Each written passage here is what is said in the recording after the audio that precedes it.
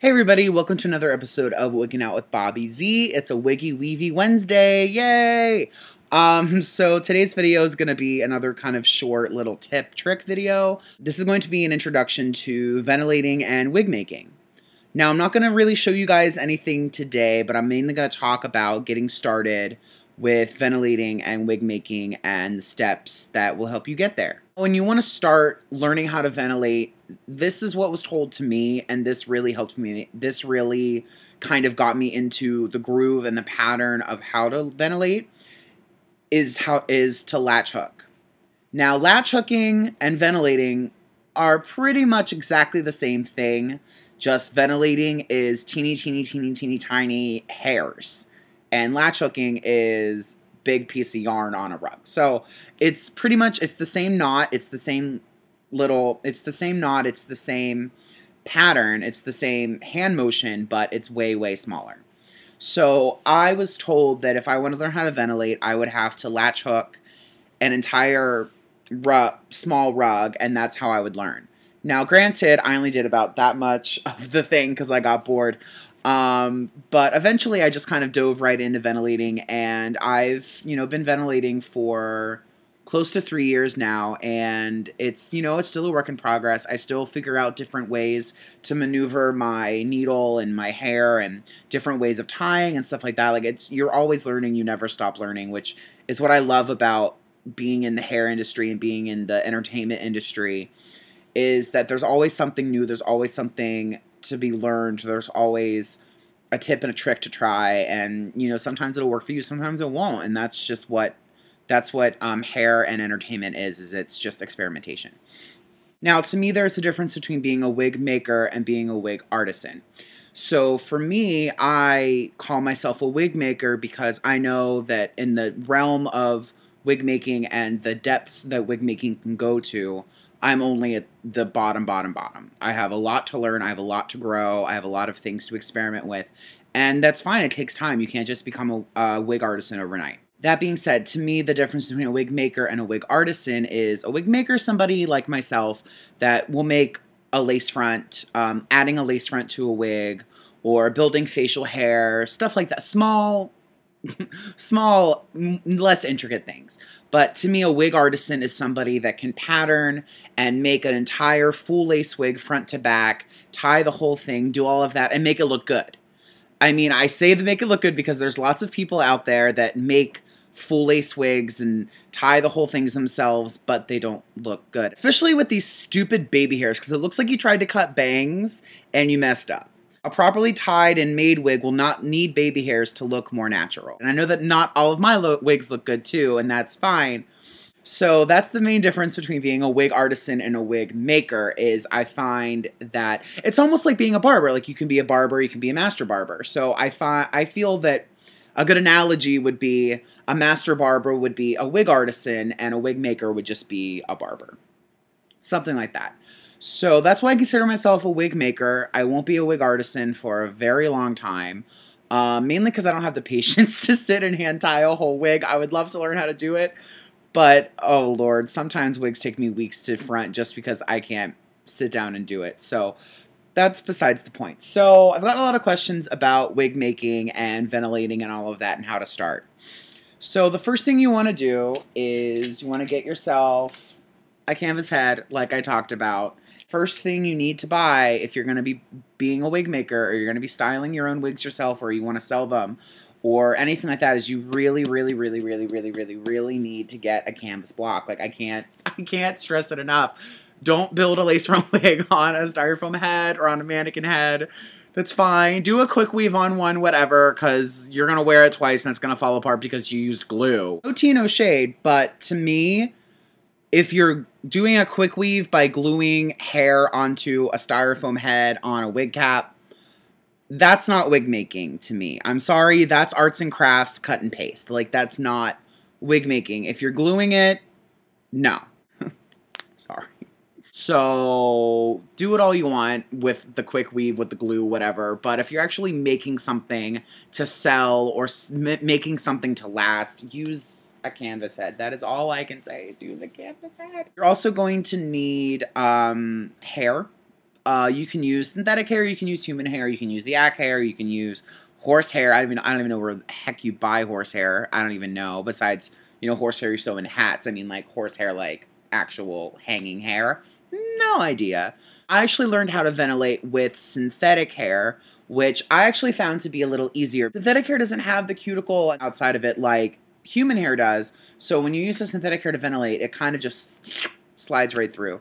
I find that ventilating with synthetic hair, it's easiest to start with a straight hair and to use the Futura Iron Safe hair. Like the protein fiber, iron safe synthetic hair, I think is the best to learn how to ventilate with because it's silky, silky straight and it's pin straight, it's silky smooth, and it slides right into knots beautifully. Also going to need wig lace, which you can buy wig lace online, you can buy it many different places. Buy my wig lace from DeMeo Brothers. I'm going to put a link here down in the box for you guys.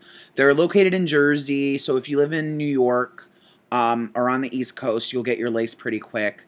If you're just practicing, you can just go to the Joann Fabrics and buy a similar style lace or a power net fabric, something that has that honeycomb pattern. It doesn't have to be lace.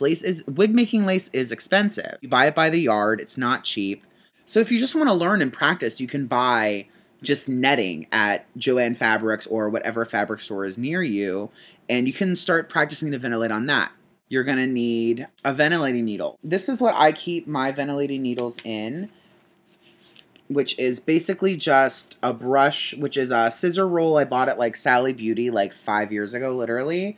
And what I did is I just took an industrial sewing machine and I split the middle ones up into 4. This was originally 6 pockets, and I turned it into 8 pockets by splitting the middle 2 pockets in half so I could put my needles in there. And then I also can have, I have 2 pairs of regular shears, a pair of thinning shears, and a comb in here usually, but I was working on a project earlier, so I don't have everything in my roll. Ventilating needles come in a variety of sizes. It depends on what brand and what store you're buying them from. Mine are from His and Her Hair Supply, which is on the West Coast. They sell pretty much anything you need for wig making. They sell lace, they sell caps, they sell pre-made foundations, they sell ventilating needles, they sell hair, they sell wigs, they sell facial hair, they sell pretty much anything you could ever use for wig making and hair purposes. I only, however, bought my needles and my holders there because I find that their needles and their holders are the cheapest that I've found anywhere, but everything else is marginally more expensive than I can get at other places. So I bought my ventilating needles from His and Her Hair Supply. I used to have 4. I only have 3 now. I let someone borrow one a couple years ago and I never got it back. So Felicia, if you're watching this, you still have my 1-1 needle out in California. I want it back. It's fine. I'll buy another one. But I miss you. So my shout out today is to Miss Alicia Hanowich, my good friend out on the West Coast in Santa Maria, California. I miss you dearly. I love you. But you have my ventilating needle. Oh my God. Anyway, so ventilating needles come in a variety of sizes. They come in 0, 1, 2, 3, 4, 5. I'm not sure how high up they go. Basically, what the number stands for is how many hairs you can grab per needle. So I used to have a 1-1. I don't anymore because Alicia has it. I have a 1-2, a 2-3, and a 3-4. Now, the problem with ventilating needles is when they come to you, they're labeled. They either come in a little baggie or they come on a piece of a thin piece of styrofoam, and they're woven in there and they're labeled with the number on the styrofoam. However, once you take them out of the styrofoam, unless you make sure you put them back exactly where you got them, you won't know what size it is. So what I did is I bought multiple holders because I knew that I was going to have multiple needles. So I have multiple holders. And I labeled them with my Dymo label maker. So I have my 3-4, my 1-2, and my 2-3. Honestly, when I first started doing ventilating, I would use a 3-4 a lot, especially back where your foundation's meeting, just to build that up. And then I do 2-3s and then 1-2 and then 1-1s just in the front.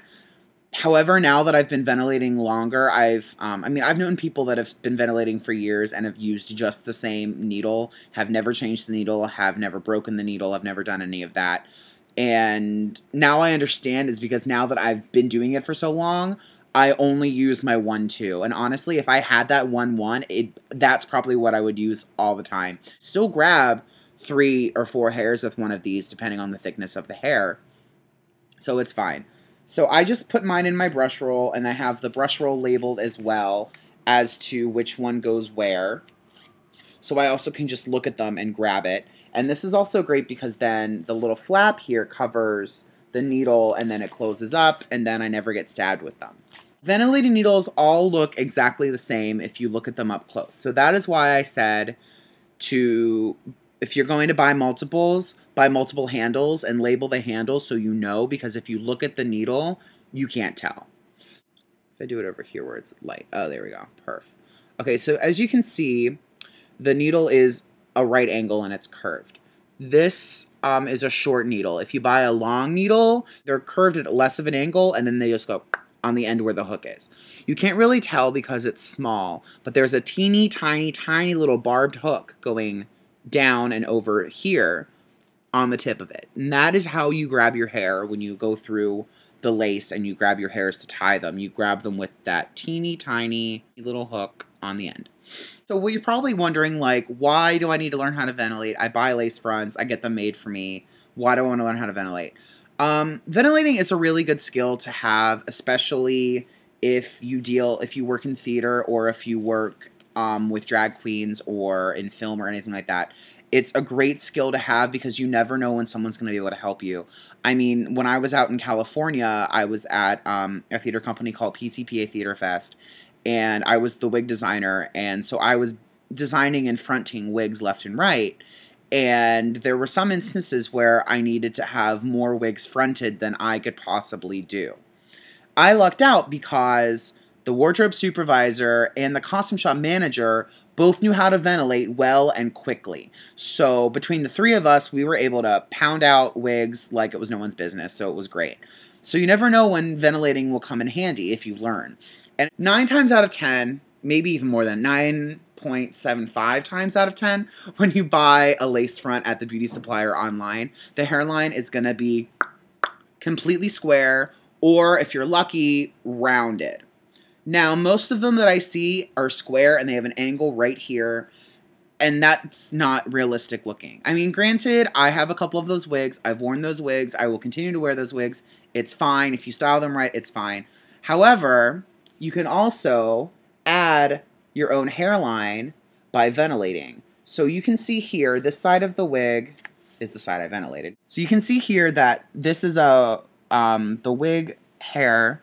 The hair on the wig stops back there, and yet I still have about 1/4 to 1/2 of an inch in front of that to hand tie. So I added a widow's peak, and then I added a little bit of a shape and extended this side down a little bit just by tying hairs on. And it only took me not even 45 minutes to do those 2 things. So it goes really quickly when it's already done and you're just adding hair to it. Learning how to ventilate is pretty easy. It's not something that's really hard. A lot of people can do it, especially if you're crafty or if you like to sew or knit or do a lot of small meticulous things with your hands, jewelry making even, then that's great. You'd be awesome at ventilating. You could pick it up like that. Some people, not so much. There's tons and tons of ventilating tutorials on YouTube. I would definitely do a ventilating tutorial for you guys. I'm sure I'll do one at some point once I figure out how to make stuff that zoomed in and not blurry and how to angle the camera and everything. I'm just really kind of dumb when it comes to cameras and stuff. That's why I do hair. So, because cameras and technology really aren't my thing. You guys want to start ventilating and building wigs, you just need to get a block. You need to get some lace, you need to get ventilating needles and some hair, and that's really all you need. So the needles are from His and Her Hair Supply. You can also order hair blocks, lace, and all of that from His and Hers.